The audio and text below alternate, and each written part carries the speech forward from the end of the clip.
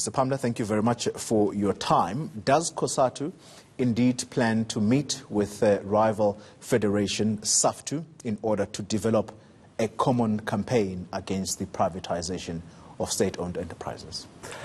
Yes, definitely, yes. That is what we're planning to do. You will remember that in our last Congress, we were actually discussing how do we increase the cooperation amongst trade unions. We've done a wonderful work with FEDUSA at NATLEC, for example, on the issues of the national minimum wage. We cooperated. And despite the minor differences that exist between Cosatu and Saftu, we have said the issues facing workers are much bigger. We will manage those kinds of tensions because when you look at the ongoing retrenchments, when you look at the privatization of SOEs, that is really what is going to be a big fight for us. I mean, even the public service is facing possible retrenchments. So, indeed, in the last CEC, the CEC instructed the national office bearers to start the process of sitting down and finding a common ground. This will be the first joint campaign since the formation of Saftu, which essentially is a breakaway of Cosatu. What shape or form will this campaign take?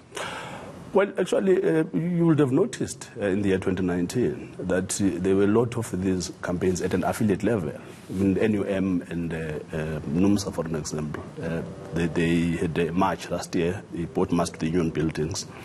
They had a picket sometime this week. They were picketing at ESCOM. You'll remember also going back to the last bus strike where the NUMSA and SATAU worked very well together during the strike. So at an affiliate level, this level of cooperation has already been happening. So all we want to do now is to make sure that even at a federation level, we're able to concretize this and make sure that we unite workers, because that is what we're trying to do here, is to say, whether we have some differences or not, the issue here is that as and when we are retrenched as workers, employers don't care whether you're wearing a Saftu or a Cosatu t-shirt, so workers have to be united. That is the message we're sending out. Mr. Pamla, the President has been at pains to point out that there will not be the privatization of ESCOM, for example. So which of these state-owned companies is at risk of being privatized? We are at a stage, after 25 years of listening to presidents and promises, where we do not sit around hoping that what a sitting president or a politician has said is true. We are going to make sure that there is no privatization. We don't need anyone to actually promise us that there's no privatization. The reason why you hear the president and other people making those kinds of commitments is because of the pushback that they have received from the workers. So we are not outsourcing this mandate. We are dependent on someone making a commitment or a promise. We are going to stop privatization. I've got to push you again, yes. Mr. Pamla. Which companies are at risk of being privatized? If you listen to the National Treasury, if you listen to the Department of Public Enterprises, they have been saying that there are just too many of them, the SOEs, that they feel that some of them have to be privatized. So what we are saying is that the privatization is not going to happen on our watch, simple as that. Even the restructuring that is taking place, we are going to make sure that workers are not punished and victimized through retrenchment. So that is our position.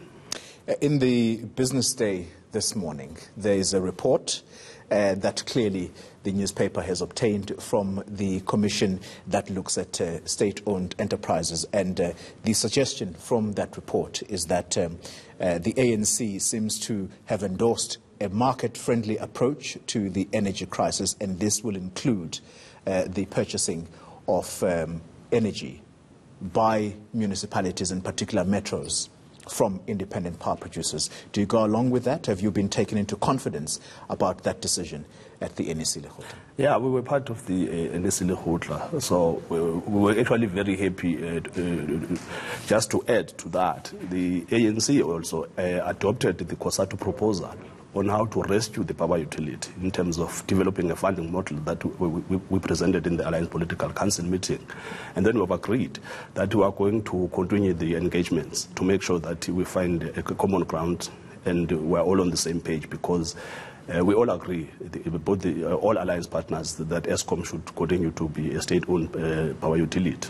So those are some of the details that we are going to thresh out as we go forward. We are clear that we are going to save jobs. We are clear that Eskom is not going to be privatized. As to how do we then make sure that it becomes more efficient, those are the details that... saving jobs using PIC monies which workers' pensions are invested in? When you say using PIC money, you pretend as if PIC currently is not at risk. PIC has already invested something like 98 billion at Eskom. So if you allow Eskom to collapse, you are saying that 100 billion should be thrown out the window. So we are actually trying to make sure that the money that is already invested by the PIC is actually rescued. Because if we allow the power utility to implode, that money will be lost. Secondly, for PIC to survive, for workers to continue to contribute, we need an economy that is functioning. So you collapse the power utility, the economy collapses, everybody else goes to PIC asking for their money because they are unemployed. So the idea of PIC actually bailing out Eskom is a myth. What we are trying to do here is to make sure that we have a functioning economy so that institutions like PIC can continue to exist, because PIC is dependent on workers' contributions. Workers can only contribute when they are employed. All right. Sizwe Pamla, thank you very much for your time. He is Cosatu's spokesperson.